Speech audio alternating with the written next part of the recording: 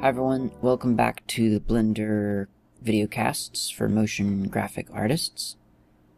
In this episode we're going to talk about text, which doesn't seem like such a big deal, text tool, and it's really not. It's pretty simple. I'm not going to go into all the different ways that you could style text and stuff like that in Blender. There are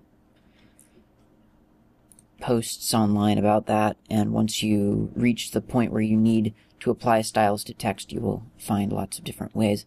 I'm going to go more over the basics of the text tool and then how to start using that for the titling sequences that pretty much anyone saying that they do motion graphics are pretty much expected to do.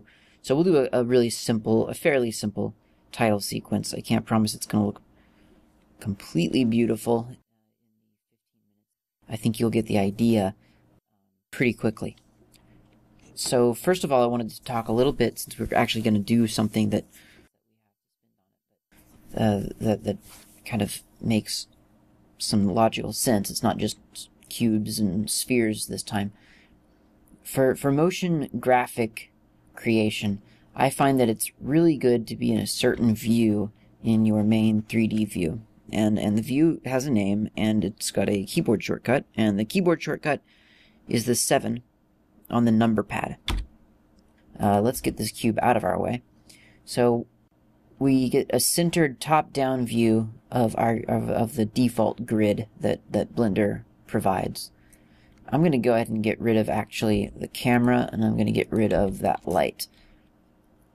And you'll see why I did that in a moment. So this is a top-down view of exactly the space that we have to work with in the, well, we have limitless space, but this is the correct orientation that we have to work with. So when we think of the y-axis, we think usually of a vertical axis, and that's the green line.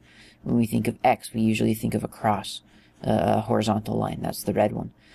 And the blue axis that we can't really see because it's pointing directly out at us, it would be the z-axis. So that's what we're presented with in this mode. And I think that it's a lot easier in that sense to work in that top-down view rather than trying to kind of, you're rotating yourself around, and now which way is up, which way is down. You almost can't tell. I mean, it gets really confusing, or it can get very confusing. So we're going to go back to the top-down view, and that's a good view to start with for most of the basic, or rather most of the motion graphic sequences that I find myself doing anyway for any video project. That's the view that I start with. Generally what I do is I place my 3D cursor right dead center, and I hit the Shift A key to add something, and I add a camera first. This provides a camera that is pointing exactly at the grid. So once again, I'm setting up an animation table. If you've done any traditional animation, this is all very familiar to you. There's a grid. The center point is 0. Everything to the right is positive. Everything to the left is negative. Up is positive. Down is negative. And the camera is pointing straight down. So we don't get any funky angles. We don't have to figure out where exactly our camera is and what's exactly straight. We don't really care, because we know that we've placed the camera at the center point, and we know that it's pointing completely down. Now, if you're not sure about that, or if you want to confirm that, and we're going to use this trick a couple of times probably in this particular episode, and probably from now on, there's the transform palette, or the transform panel. You access this panel by hitting the N key. That's the N key gives you a slide out transform panel, a couple of different options, including, like I say, transform. And that tells you a lot of data on an object that you might have selected. So right now we've got the camera selected, and it tells me that the rotation is 0, 0, 0, the scale is 1, and the location actually a little bit off center because I eyeballed the 3D cursor. But as you can see, we can pretty much set this exactly at 0, 0. So if we go up here to where our camera view normally is and set that as a camera view, it went away because we we got rid of the camera. But you can pretty much see with your eye, I think, that the exact center of the camera frame is the intersection of the X and the Y axis. And that's kind of what you'd expect with a setup like this, because that way you know where everything is in relationship to everything else. It's very, very helpful to set yourself up this way. In fact, it's so helpful that what I generally do is create my own layout with a couple of tweaks, and this really, again, as I've said in previous episodes, this is a lot smaller of a screen that I'm normally using because I want to capture something that can be easily compressed into something reasonably downloadable. But if you create an outline or a view for yourself that you really, really like, a default kind of setup, you can not only make your own layout by hitting the plus sign, and that adds something. So I'll just call this motion. So now in our view, in our menu rather, we've got animation, we've got default, and we've got our new one, motion. So that's got all that data. And then you can of course go to user preferences and say save that setup as a default setup. So every time you open Blender from that point on, it will open up to this layout for you. So recall that 7 in the number pad, it gets you to this top-down view. 0 gets you the camera view, and then 5 gets a user view, which, you know, if you just got back from 7, it's not going to actually be any different, but 5 is the one that you can kind of maneuver around and see where everything is. But in this particular episode, we'll be using quite a bit of these numbers here, because frankly it makes things really easy, especially when you're in this top-down view. You know exactly how far your camera is away from your grid. You know where every object on the grid is in relation to the camera in the z-axis space, and you can kind of maneuver it just using the numbers and some simple math or logic. So that's our setup. That's the way that I typically kind of like to start out, because I just think that it's a good way to start a project. So now we will add some text. So to add text, it's Shift A, go down to text, go up to text, click on that, and now you're going to notice, I think, that the text is facing us. I don't know if you remember in a previous episode, we had added text, and it was kind of like that. You could barely see it. You had to kind of maneuver around just to kind of see the text. It wasn't terribly graceful.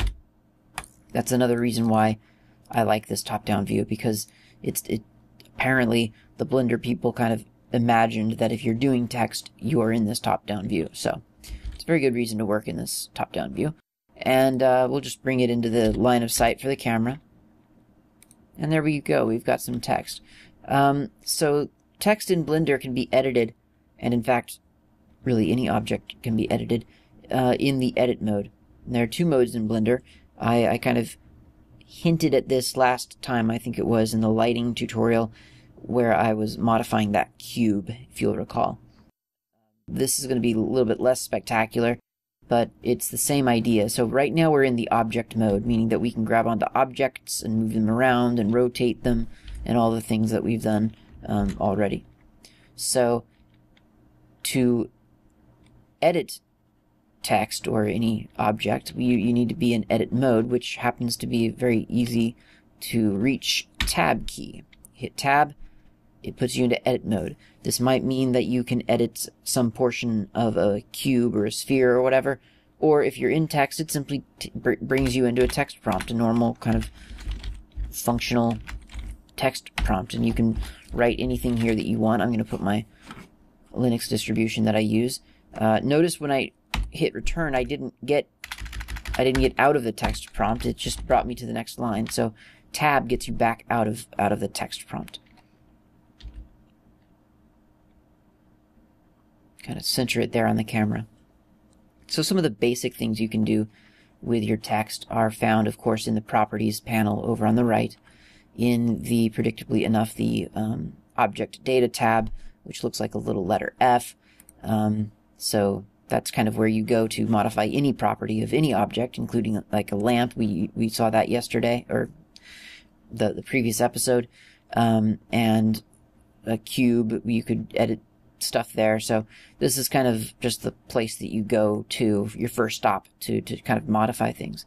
And sure enough, that's where we find our text. I'm going to give it a label, which doesn't really appear anywhere usually, except right there in the, not the dope sheet, but whatever this thing is called. What is this called? Outliner.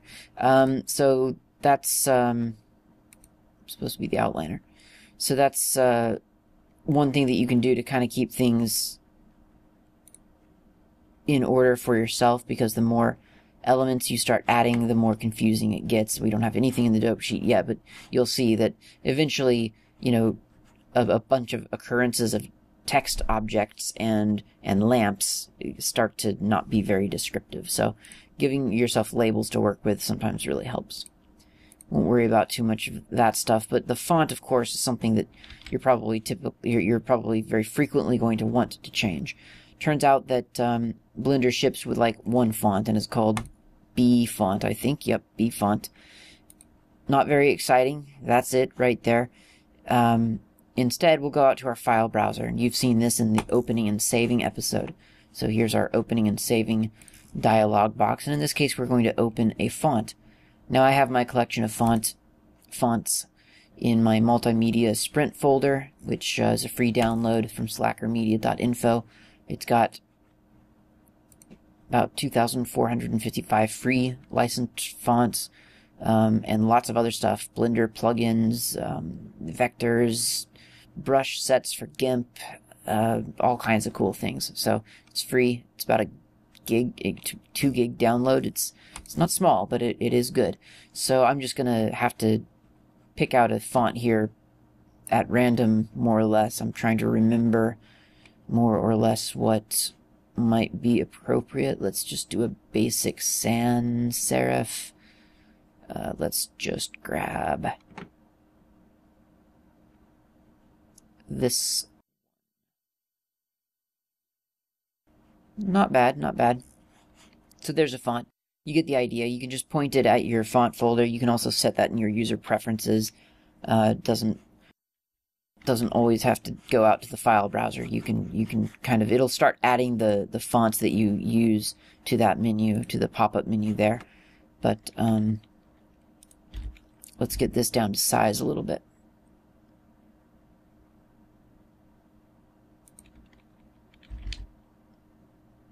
And I think you'll find in this top-down view that maneuvering really is a lot easier. It makes a lot more sense. Up and down is always Y.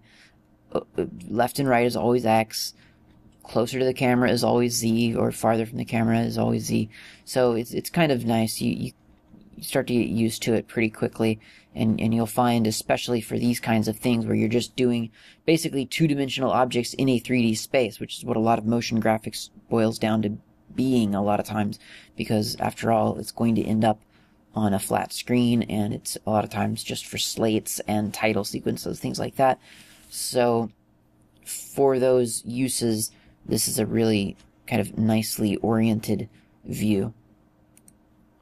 We're going to do the old trick of getting a different background for ourselves, and if you don't recall, that would have been in the properties panel in the world view, in the world tab, and the drop-down menu that you're going to want to use initially is the world menu, and you give it a real sky. You can play around with other things as well. I tend to just go for real sky lately. Give the horizon color complete black, and then find the stars. I love the stars, and throw some stars in the background, because it just makes it a lot more interesting, I think. So if we render this, what are we going to see? Think now. So